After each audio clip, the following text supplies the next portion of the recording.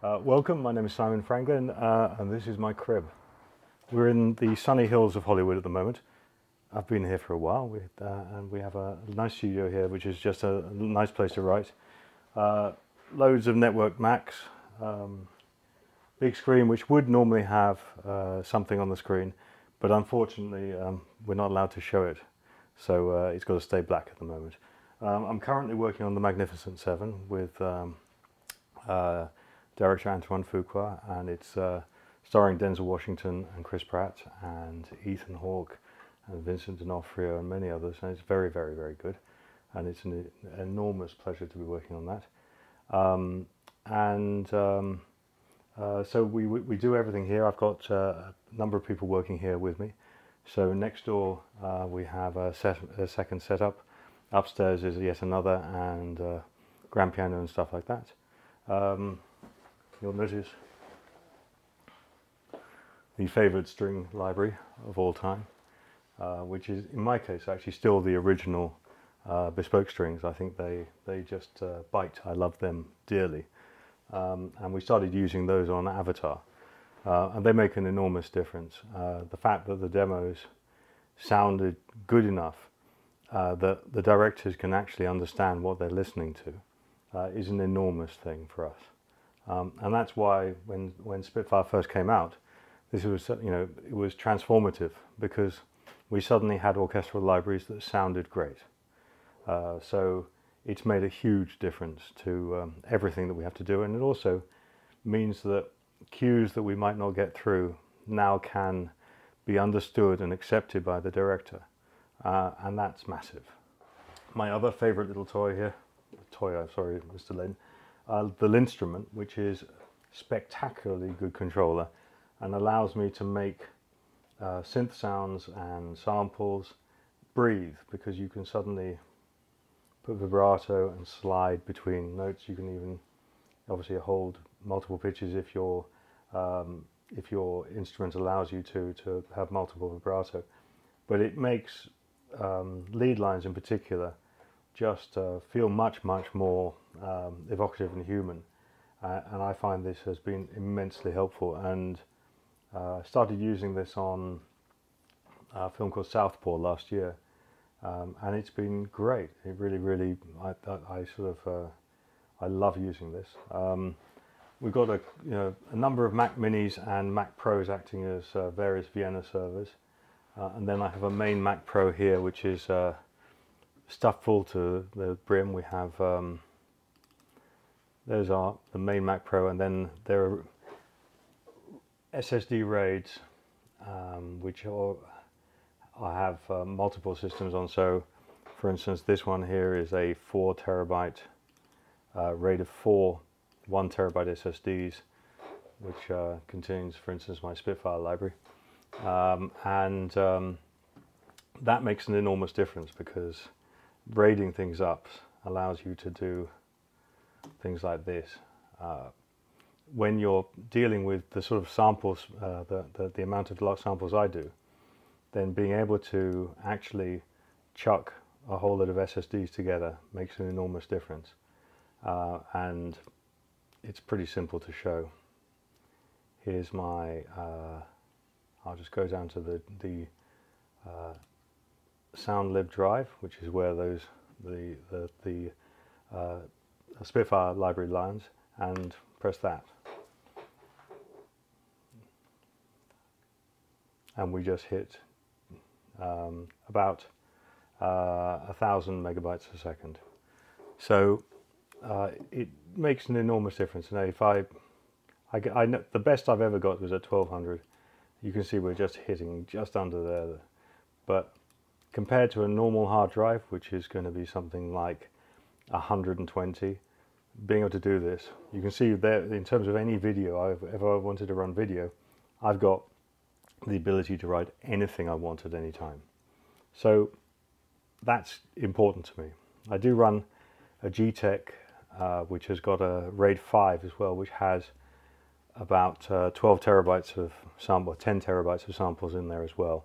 And they tend to be the libraries I'm not using on a day-to-day basis.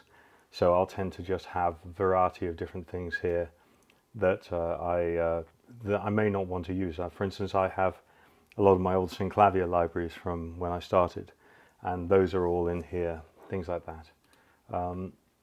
But all the fast stuff, all the orchestral, all the various samples I have to keep on these RAID SSDs, because it makes a huge difference. And it means that I can load up enormous setups very, very quickly. This is a pretty small session by most of our standards. This is probably like 120, 140 tracks. But most of my big setups are in the 300 to 400 track region. So at that point, the SSDs save me so much time that they're worth spending the money on.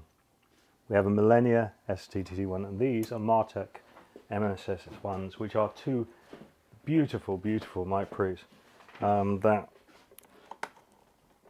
these days, of course, we do very little recording in here, but they are gorgeous. They make everything sound great, and all I have to do is actually make sure that there is somebody other end of the microphone who is as gorgeous as they are in terms of his playing or her playing. And in this case, it's George Deering, who usually is in who's the other end of this. And George is a wonderful session guitarist in Los Angeles. And if we do percussion, if we do things, they're as close to a bare wire that sounds great. The Millennia as well is just brilliant. They go straight into Pro Tools. These days the plugins have got so good that I don't see any need to have any analog at all. We didn't use any analog on Spider-Man. We barely used any on Avatar. Probably since 2009, our mix rigs end up with probably 8 microphone cables, that's about it, and 6 of them go to the 5.1 and 2 of them go to whoever we're recording. And the rest of it is entirely digital. So we have pick and mix rigs that we feed the programming rigs into. The orchestra rig is fed from that as well. And it's an entirely digital process. Even though we record the orchestra at 96K, we'll then do sample rate conversion within Pro Tools. We did some tests, blind tests between that and going analog, and we were very, very happy with the sample rate conversion. So they're great. These I've just recently trying out. These are from Neumann, and they're called the 410s and I think the 710 subs. They're extremely good. We did some surround mixes for them for CES. I had the joy of mixing the Staple Singers and Marvin Gaye and Isaac Hayes' Shaft in 9.1. So we had a 9.1 rig in here with speakers in the ceiling, so you had a 5.1 on the ground and then 4.1 above. These have sounded very, very good indeed. I think they're excellent, I have to say. We've set up a second ad hoc programming room, but we also have, you'll notice, a screen on the floor here, and that is to allow a session musician, like say the guitarist, to be able to watch the picture as we're playing, so that I can put the picture on there and have a counter, so that they can see what they're working to, and that makes an enormous difference. We've got more stuff upstairs. There's a Steinway D and there's a second programming suite up there, but basically this is it. Welcome to the crib.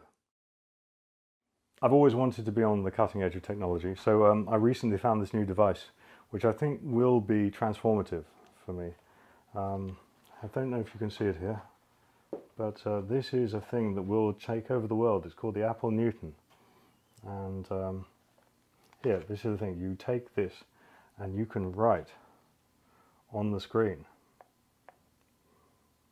and if you try very hard, you can try and get it to spell your name,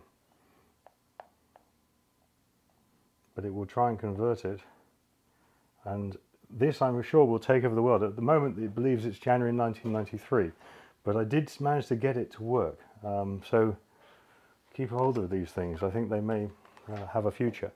One thing, Gary Barlow, DX7 card for you.